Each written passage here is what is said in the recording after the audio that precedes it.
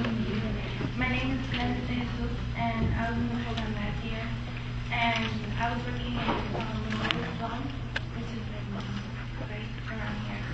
And I was working with a researcher that was in the breast cancer lab, and we were testing lives to see if the cancer was caused by different kinds of hormones. But at first, I didn't start it, so I did the presentation about breast cancer and about surgery. So this summer I'm working at another stage. I'm working at where I started. I was doing something different. We're working with the brain and how estrogen affects the brain and seizures.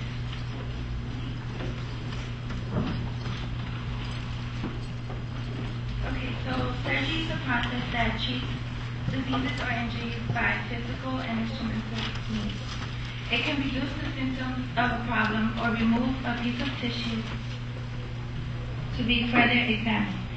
Breast cancer surgery removes the tumor from the breast in order to prevent the cancer from spreading to the rest of the body and to determine what treatment the patient must receive.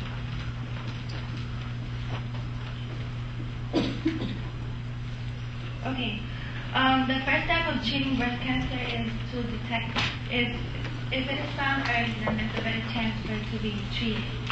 So one of the things you can do is self-examination, which you examine yourself using 3 fingers, and you check for any lumps in the breast. You can also check yourself by looking at yourself, which if you have any symptoms like skin dimpling or change in your skin texture or discharge.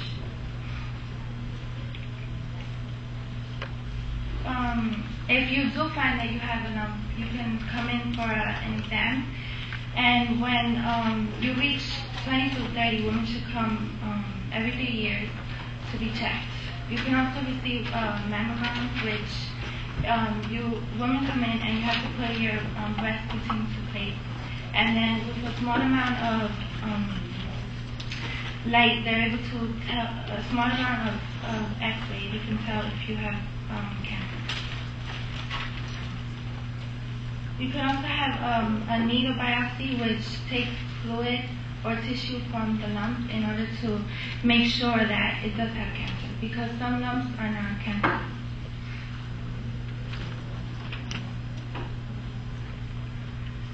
Okay, if a tumor is found, then you can either get surgery to take out the tumor, or you can get chemotherapy, which decreases the chance of the cancer reoccurring. And you can also get radiation therapy, and chemotherapy and radiation therapy usually are for patients that have had surgery, and you want to make sure that the cancer doesn't occur again. But surgery is the one that is most often used because it removes the tumor and any other tissues that might be infected. Okay, you could, as a patient, you could choose what kind of surgery you want. You can get a mastectomy, which removes the whole breast, or you can get a quadrantectomy, which removes only 1/4 of the breast and the tumor, or a lumpectomy, which removes the tumor without removing any of the breast.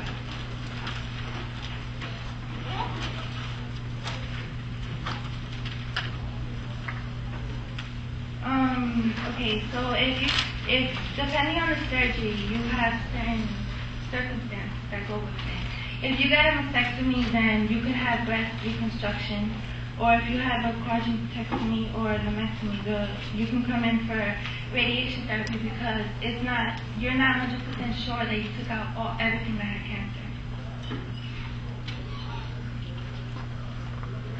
Okay, and after the surgery, this is the part that I was in. We had to take the tumor, and the pathologist will look at it and see if what was it caused by.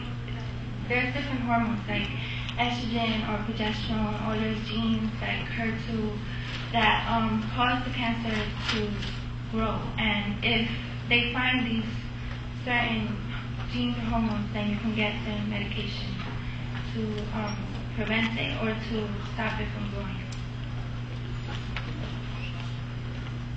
Okay, my acknowledgements are to Dr.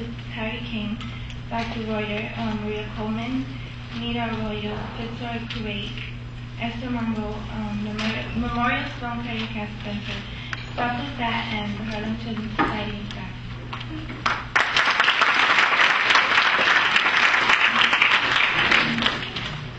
Talk a little bit more about what you do. Like, I know you're included in this PowerPoint, and that talk a little bit more about what you do. Okay, so we would go to the pathologist. He would give us a breast. He would give us like a piece of the tumor, and we would cut it using the microsome. And then we would clean out the tumor and the slides, and then we would put different receptors that would bind. If the hormone or the gene was present, then the receptors would bind to it, and then we could tell if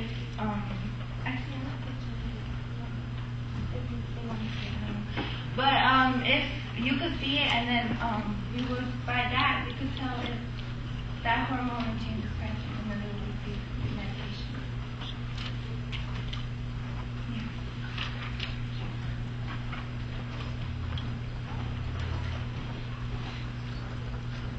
Yeah. Okay. This right here was when we cleaned out the sides. This one was when we tested it for progesterone. This here was for estrogen.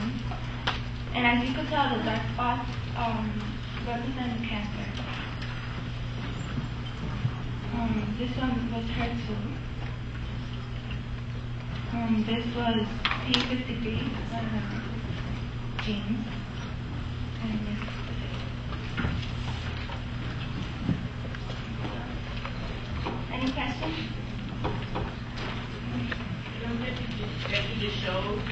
Did it show that the receptor is binding to the progesterone or the genes or whatever?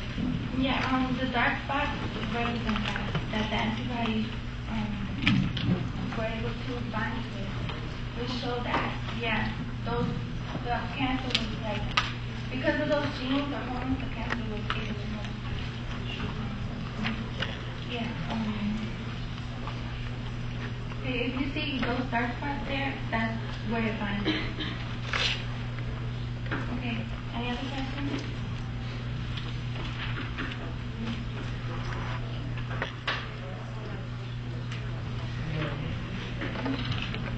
What? Oh, Glendis. Glendis.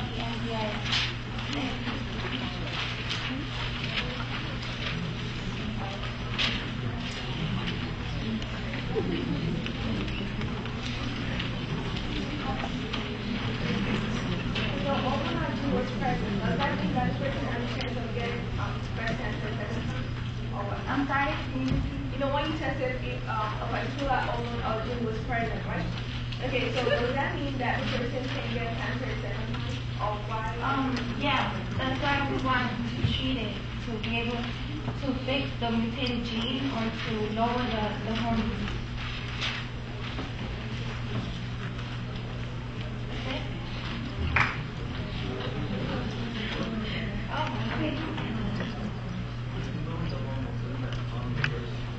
No, because if the hormones are that high, there's some women that have really high hormones, and if they're that high, then it's better for them to not have a risk of cancer than the side effects.